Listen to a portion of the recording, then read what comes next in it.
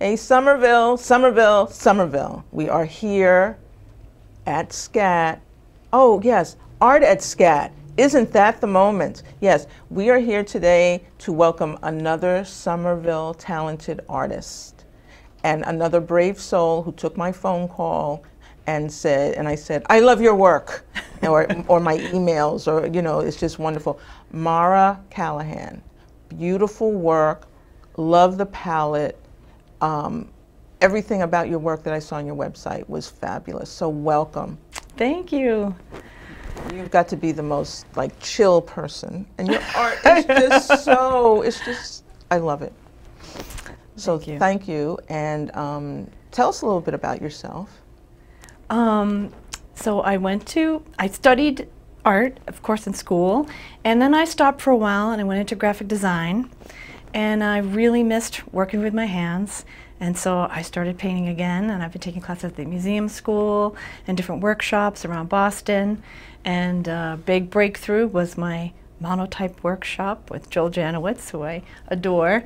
And this is where I learned this technique. Okay, and monoprint, so just so the audience knows, you're going to go into it a little bit more. Yeah. But it's a method of printing. Yes. And it's not your traditional carving through or carving through the images or anything. No, it's more. I'm working on plexiglass. It's basically a painting that I do on the plexiglass, and then I transfer it through a roller press onto paper. And you might ask why you do that, but it's actually so fun and it's very addictive, and it allows you a lot of freedom. And it's not quite as intimidating as painting on canvas. You know, you can wipe things away, you can, roll over things. It's very fluid. And my thing with that, though, is it's always so unique.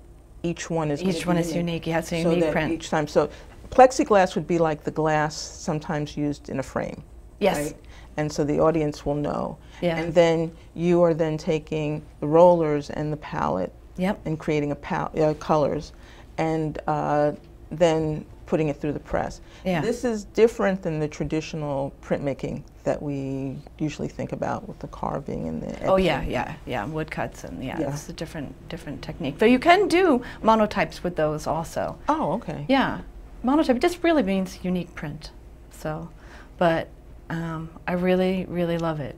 And tell us the subject matter, please. So this was an exercise in trying to get those beautiful neutrals. You know, I'm good with color, but I really wanted to work on those beautiful grays and, olive greens that really bring out the other colors.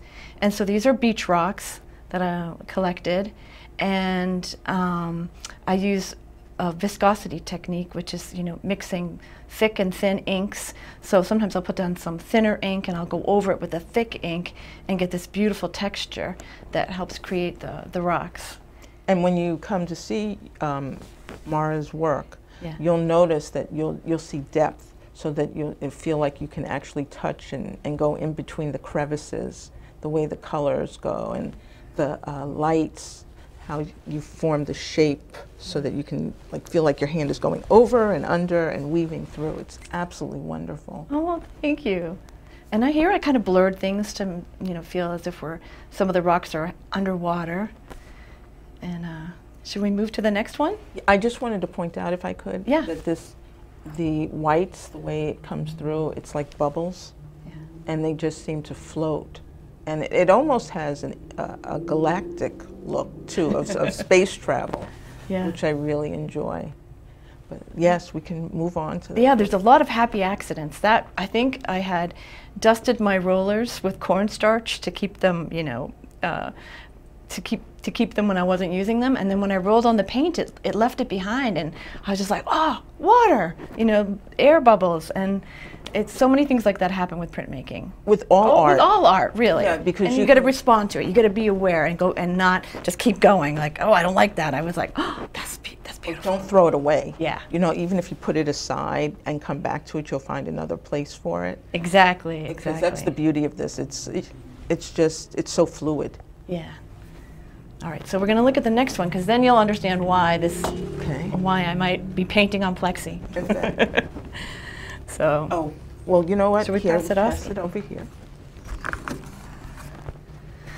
So with the monotypes, after you print the initial image, you have the ghost image, and that's where the real fun starts, because if you remember from the previous image, there was a blue rock up there. Now that's sort of a ghostly image in the back. There was this, you know, green rock, sort of moss covered, and now it's just a ghost of it. And when you start painting other rocks on top, suddenly we're really in the water. And just to explain, the ghost is what's left of the ink that's on the paper. Yeah. So if you notice, if you remember from before, and when you come to the show, you'll be able to see the level of intensity of the color, because it's been taken up by the print, and then you just keep going, and that's where you get the wonderful, we call them ghost, but they're not like Casper or anything like that. And you get these other images that it just keeps going. It's like a perpetual story. Yeah. They're very evocative. I really love working with the ghost image. And this image through here. Yeah. And I almost see a face in here. Yeah, or you know, sometimes I was like, oh, is it a turtle? You know, you do see all kinds of things in them. That's the fun of it. Now, how did you decide on your subject matter? You do a lot of nature. It just Fauna, speaks to me. flora. You know, I'm just fascinated. I mean, even these little rocks, when I'm out walking, I'm just noticing all these little details and, you know, collecting things all the time. So there's another thing, the pack ratism of it all. Yes. We all have our collections of things that inspire us. Yeah. And I love the idea that you have rocks. Big bags of heavy rocks. I have a friend, Kathy Gregory, and Yeah. she collects pieces of metal. Mm-hmm.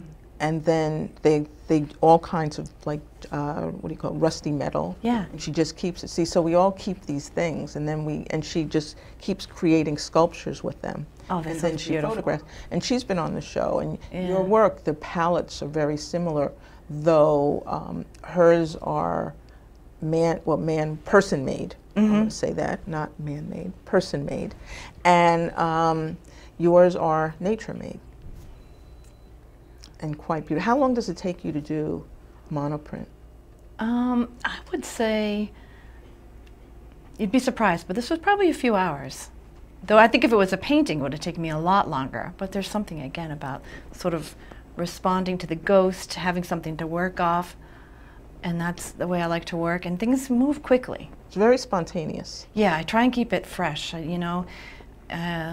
Do you spin it around too to see the different angles? I know some artists do that, like, or you set in one perspective, because sometimes people tell you to flip and to go turn it upside down. And Not usually, but I do hang it on the wall and give it a good look, you know. I could just pin it up there, look at it for a little bit, and, you know, think about, gee, what do I like? What's working? What colors are, you know, like, this is just pretty beautiful, you know. And I love this area. Yeah. Yeah, I love that area. And I feel like I feel like it's not always my own doing. Like they're all like, get all those happy accidents. So I'm sort of like, oh, wow, that's beautiful. And I didn't even mean that to happen. And it's kind of nice. It takes the pressure off. You know, and it makes you really value what is natural. Yeah. What is earth. Oh, yeah. And they keep saying, wake up Mother Earth. And I keep going, no, really let her rest. She's had a long day. You know, but your work really honors what is earth and you know, what is nature. Oh, thank you. I really am thinking about it always when I'm doing the work. Did you start in printmaking? No, painting. Okay. Yeah. And how did you make the transition now? Oh, I still paint. I still go back and forth. Oh, okay. Yeah, just kind of learning new skills to keep things fresh, and this is something that I'm really Because it is a different set of, it's a different view. Yeah, but it helps my painting, actually. I It can really see does, that. you know, because you're trying to be spontaneous and react to what's happening, and now I try and bring that into my other work, and I feel like overall my work is not as, you know, labored as it was. Do you have to share a press? Yes, but that's fine. You can. Okay, Yeah. because that can sometimes throw things, because if you're working on a schedule and people they need their time on the press, and it depends on the size of the press. Yeah, but I work at Mix It right here in Somerville. Oh, okay. So yeah, you and work that's great. It's a beautiful at the center space of printmaking. Yeah, it's a right. great place. Yeah, And that's right near Holland? No. Yeah, it's right in Davis Square. Davis Square. Okay. Yeah, yeah. This is very special. Thank What will you you. do with your ghost? Will you frame it also? Or? Oh yeah, yeah. I just took it out so that we can really see it. Okay, it's beautiful. All right, let's see. All right, do we want to? Oh, here's one of my paintings. This is a watercolor. I did this for Somerville Open Studios. They had the donut show, and I decided to take a crack at painting donuts, and it was really fun. And I think I'm going to do a whole series on painted food. You did a great job, because I'm hungry. And it's just, they look beautiful. And I love the way you did the box, the challenge of the box. You have the depth, and you've captured the surfaces of the donuts. And the nice thing about these donuts is they're fat-free. Yes, you can just look, and you're not going to gain any weight or anything. Crystal's looking at me like that was a bad joke, Janet, bad joke. But I love, too, that you used a lavender or blue here, and then this, because it's watercolor, right? Yeah, watercolor, yeah. And then you were very gentle here with the colors, and then darkening it here. Because that's one of the things about watercolor. It's, to me, very disciplined and can be unforgiving. Yes. Because you can't keep going over it and over it and over it. You have to be very precise, just like with printmaking, about where you're going to place the colors. Yeah. Because if you keep going over it, it ruins the paper. Unless you can find something to do with the paper, it can really throw things off. Yeah, yeah. You have to, there are, a few little accidents that happen, but sometimes they're really beautiful. And, I think this might have been a wash that got a little out of control, but it kind of looks like a shadow on the top of the box. It does. So, you just got to stop yourself when you're like, I want to make it right. I want it to be one color. You got to let it go and just, watch it and relax a little. And when you see this painting in the exhibit, one of the things you'll notice is the depth, the way you use purples and browns to bring the viewer into what is the donuts and the circles and how they're placed in the box. And if anyone out there knows a donut shop that needs that special flair, we have an artist that you can talk to. Okay. I'll paint their donuts. Okay. This was in the Union Square Donut Shop during the time of Open Studios, and I think someone told me the owner was sad when they took down the display because there were all this great donut art. They had people made there was stained glass donuts. Yes. Oh, they're beautiful, and I like the color of the frame also because a lot of people just might put something in a brown or a neutral color. Yeah. But you owned it. Yeah, I thought it'd be fun. It's a fun painting. It's donuts, so I have fun with the framing. So let us take. Yep. Okay. And now we're back to the monotype. So I love all nature, and I love animals. So this one is peacocks. This one's called The Call of the Peacocks. And I think it's sort of fun.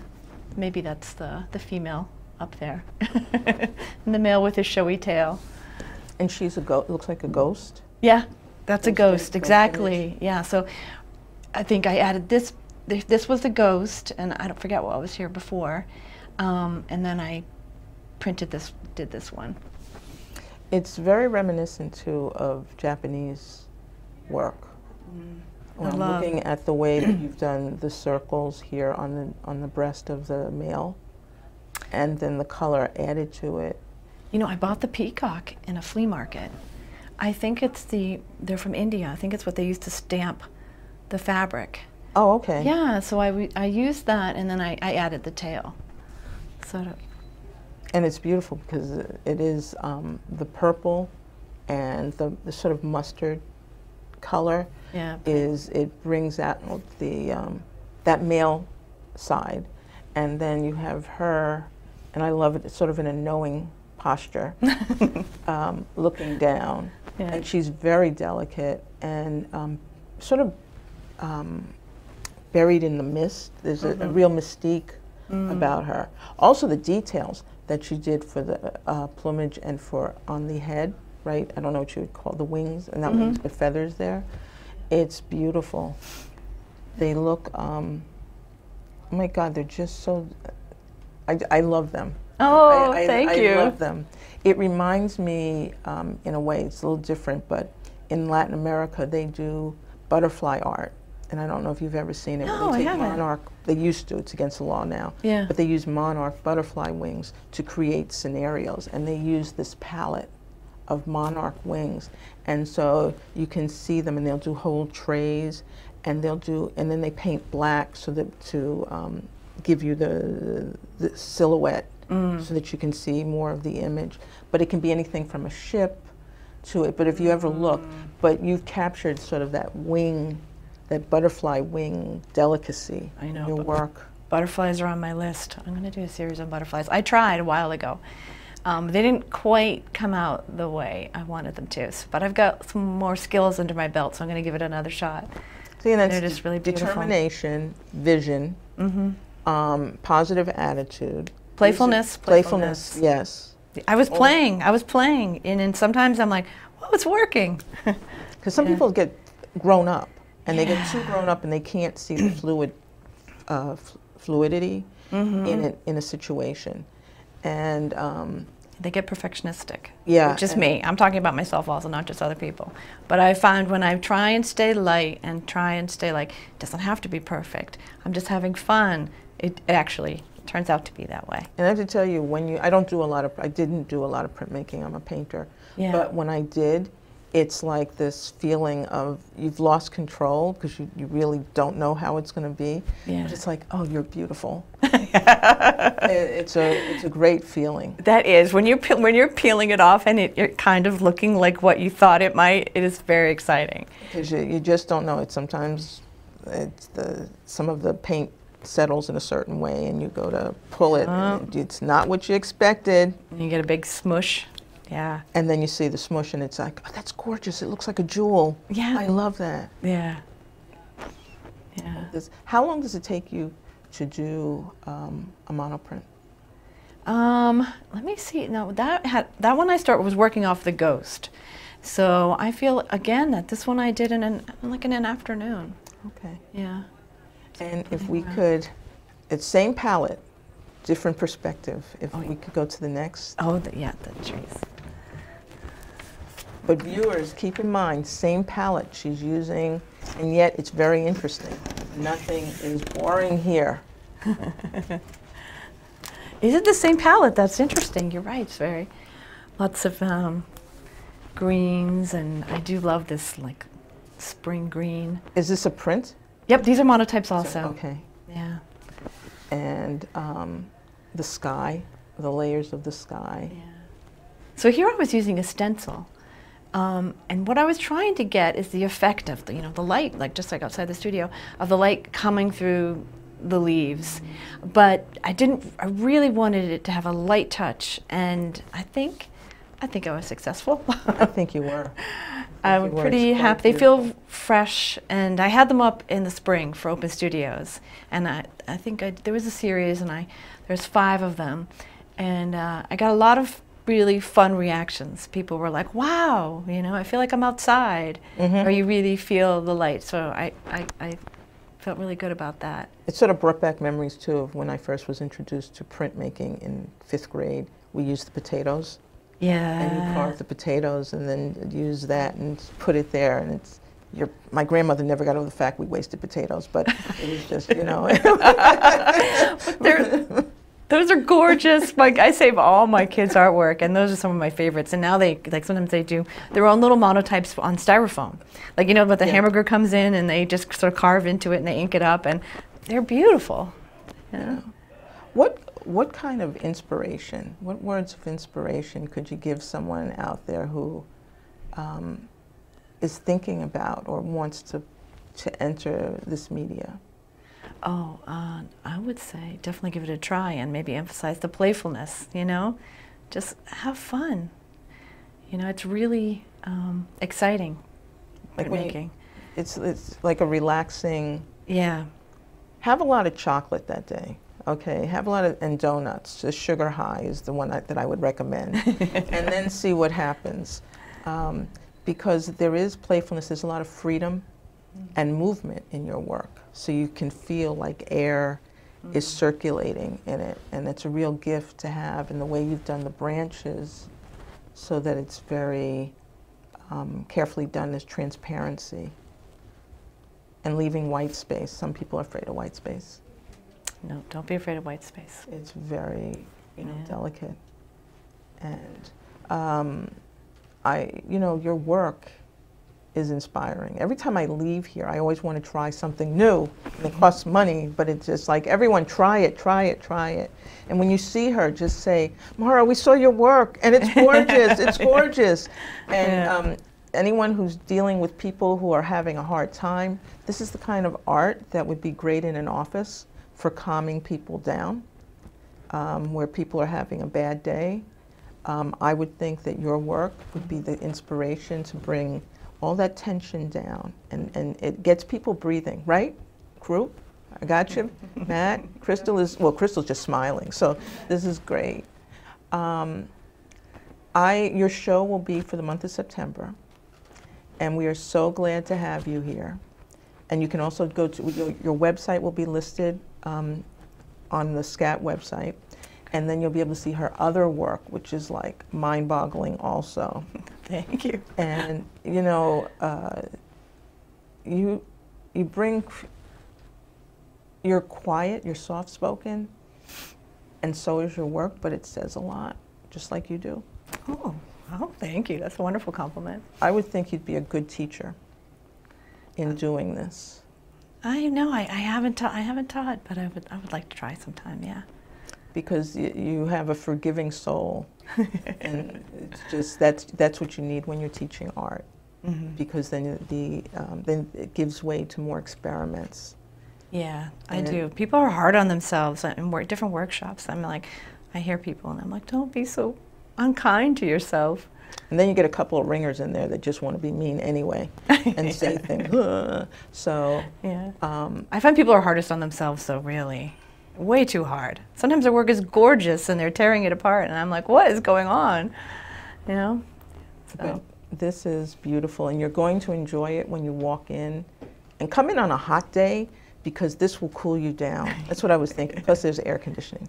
And so it's gonna be like, come in here and it's just absolutely gonna just chill.